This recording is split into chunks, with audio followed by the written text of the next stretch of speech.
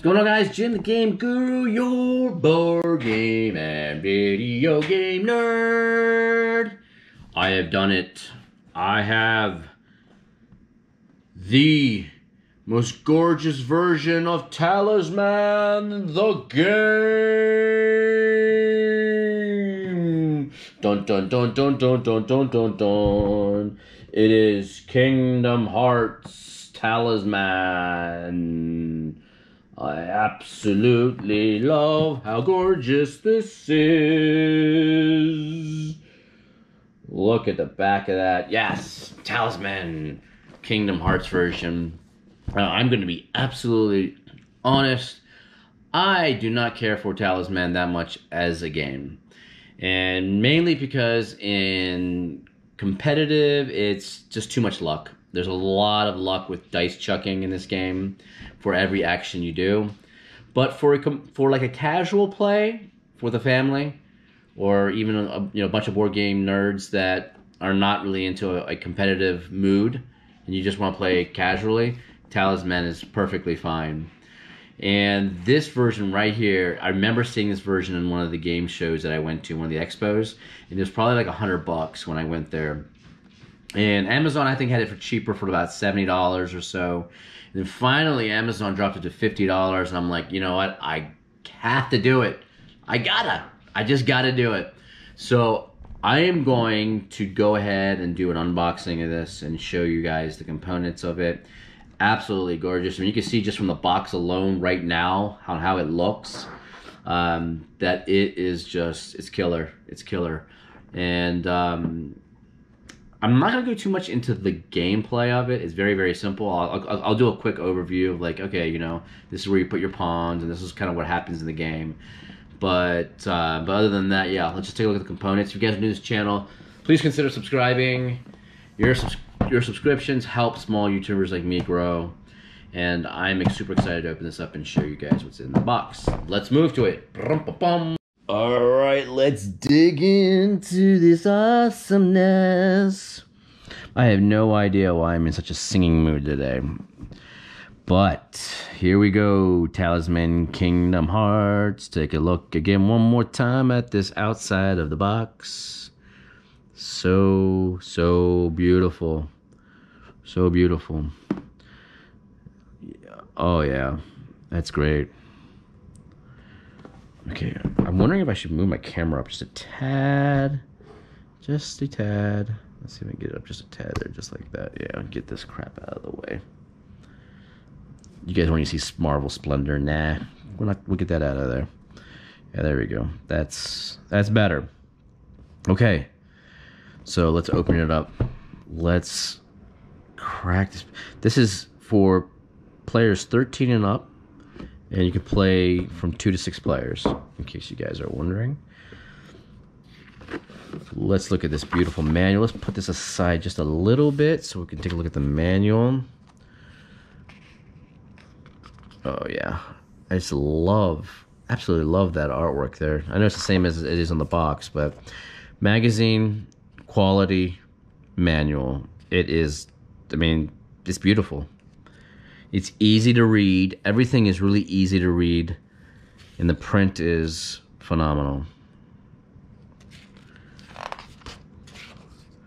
There we go. It goes into some character cards, health, character setup, game setup with a lot of the stuff for the board.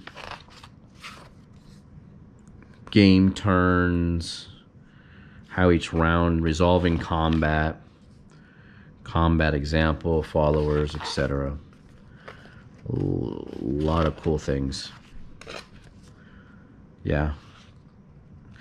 Yep. Great quality. Great quality. Okay, so here's a lot of the this looks like it's like health dials. Yeah, these are the health dials for your characters. So all you gotta do is just pop these out and then snap them together with the with these little dial pieces. And then it keeps track of your strength, magic, and health right there. Bring that up. See, strength, magic, and health. There you go. Okay. And then there's these. I have no idea what these are. They almost look like little charms, but I really don't have any idea what those are in these. I know in Talisman, a lot of times there are they're like weapons and items and stuff you collect along the way that you get in the cards. But I'm not sure what those cutouts will actually give you. And here's the board. Let's take a look at the board. Before I get to the board though, look just really quick in the box, you can see all the miniatures and here's some of the cards.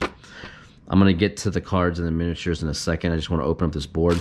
Now here's the die for this game. So all these dice that you can get. And this is what controls a lot of your combat engagements, a lot of your movement, etc. Everything revolves around dice.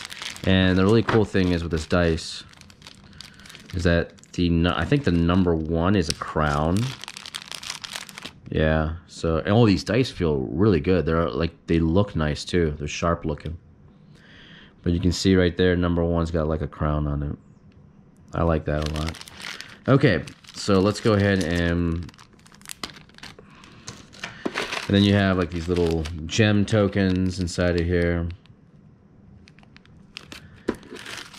And then these are your dial pieces that you use to click and put the dials together. Before I get into some of these cards and stuff, let's just open up the game board because I want to show you guys the game board. This is when I saw this at the expo, it was all set up. They had like the game board out, they had all the pieces out, and it just looked phenomenal. I almost pulled the trigger then, but I was like, I'm like $100, and like, no. Oh man, I better move this out. I'm like $100. There's no way. I'm like, I'll wait till the price goes down.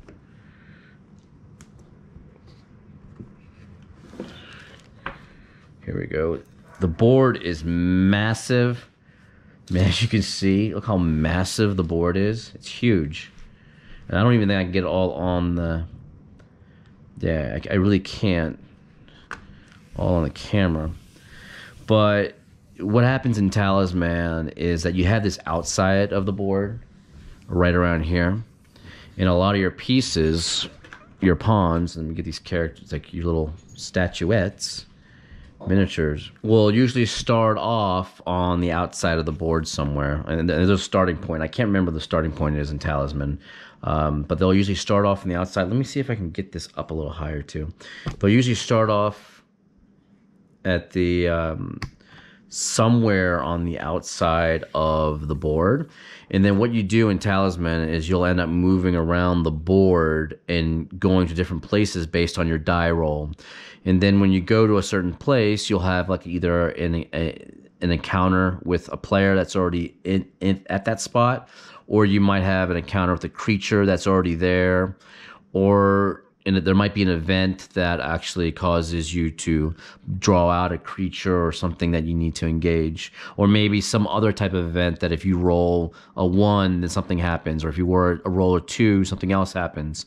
And what happens is you go around this board, this outside of this board, right? And you keep going back and forth and encountering different things and people. And you eventually build up your character. And you'll build them up, you'll beef them up to make them strong enough to then eventually at one of these points get into more of the center area of the board. So you're on the outside going around, you beef up your character, and then you go into the center, right? You go into like the center ring portion. And then you go around here, and then you meet certain conditions, you beef up your character, and then you'll get into this center section. And then usually at the center section, it's like you have to go through like trial of fire, basically. You'll have to go through all these series of trials around until you end up getting to the very center of the board, which will win you the game. That is basically how Talisman is played.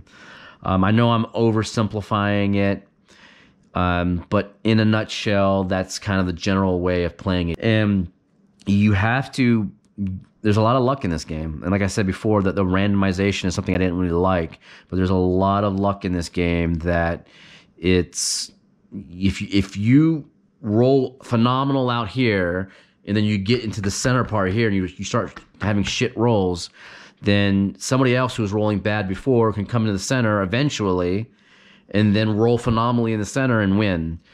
It's just one of those type of games. But see, you can see how colorful and vibrant the board is. I mean, it's freaking gorgeous. I mean, it's orgasmic to look at it. Your little miniaturettes are really, really cool too. So let's go into some of these other components in here. I already showed you the dice that are freaking, they're beautiful. They look beautiful. They feel great. Let's go into some of these cards here and these miniaturettes. Let me go ahead and open up this. All right, so here we go with the character cards. Now this is obviously Kingdom Hearts is based on a lot of the video game stuff, and it's in collaboration with a lot of Disney characters. So here are the characters. Here we got Terra. Look how cool that looks. Sora. Heartless. Donald. Zion. Aqua. Aku. We got another one with Heartless. I don't know why we have two. What's up with that? Goofy. And then we have Mulan. I love that Mulan one. It's cool. I think I know what's going on with Heartless. Heartless is like, it looks like it's a transformation of your character. So it says right here, it says, you are now Heartless for 3 turns. So it looks like you can have a status change on your character. We got Carrie. Another Heartless, and then King Mickey, and then Ventus. Really cool. And then each one of these characters in here, they'll actually have a statuette, little miniature, kind of representing them. Really neat. And these miniatures feel good. They feel a little light, but they do feel good. I wish they were, a little more, they were a little heavier. I think like the ones in the Doom game. I think those ones felt really heavy and solid, which are really cool.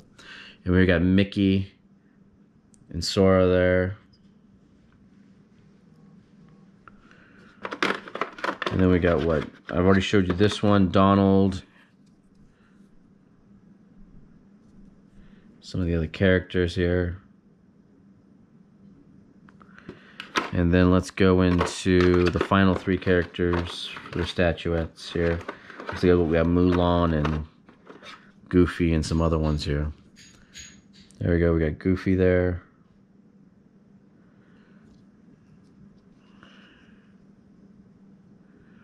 And then finish it off here with some Mulan.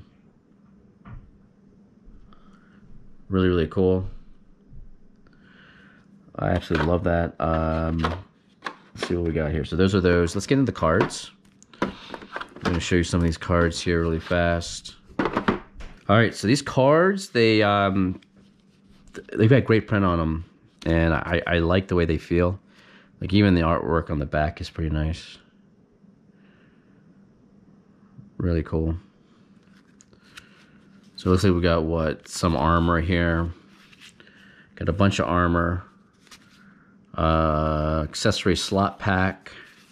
So these are all things that are key to kind of upgrading your character. Keyblade. Different type of keyblades. Fire. Thunder. I guess that's kind of magic or something. Yeah, these are all your magic stuff. Gravity, Blizzard Spell, Reflect, MP Haste. So yeah. So whenever you're casting your magic, those are some of the cards you can get for that. And as you go through and you upgrade your character, you'll end up finding certain things like armor and spells and stuff that will upgrade them. So it looks like these are enemies. So we got Darkside Heartless, Invisible Heartless. What else? Red Nocturne, Blue Rhapsody, Yellow. What is that? Yellow Opera, Green Requiem. Bunch of objects you can collect. Well, this looks like money. It says money, M-U-N-N-Y. Exchange immediately for 1 crystal and then place this on the discard pile. Okay. Double money, Gummy Shop, Dream Sword, Dream Shield. Really cool. I mean, the print is top notch. I really like the print on this. Cards are the thinner cards, like as far as the width of the cards. I've noticed that more and more and more on a lot of games. They seem to stay with the regular height, but the width of the cards are actually thinner than your regular style cards that you play with. I think it's starting to become more and more of a common thing lately with a lot of the games that have been opening. And here we go. We got some followers: Chip and Dale, Huey, Dewey, Louie, Mushu, Tinkerbell, Simba, Dumbo, Bambi, Dalmatian puppies. Let's get treasure chests. Really cool. Phil, Perdita and Pongo. I guess that's from 100 Dalmatians. Genie, White Mushroom, Flora, Fauna, Merryweather. These are the I think those are the ones from Cinderella, aren't they? The fairies from Cinderella? I can't remember. Or maybe not. I don't know. They're in one of those Disney movies. Merlin, Maleficent, Oogie Boogie. From Nightmare Christmas. All right. All these cool characters and villains. Like, oh, these are all like these events. Now, got Ariel event. Meat. And all these Heartless stuff. Soldier Heartless. Yeah, no, these cards feel fantastic. Really like the way those feel.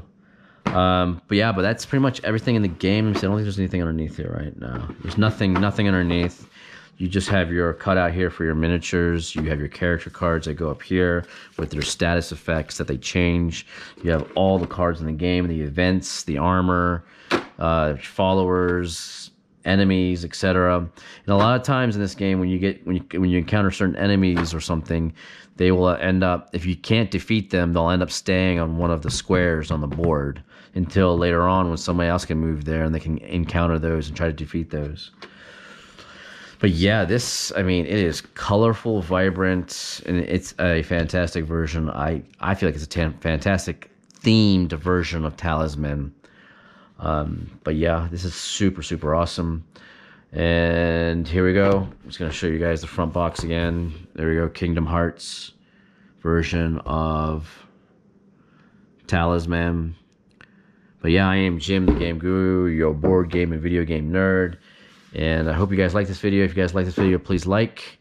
And just give you one last beautiful glance at the board of Kingdom Hearts Talisman. And I am out of here. I will catch you guys later on a different video. See you. Bye.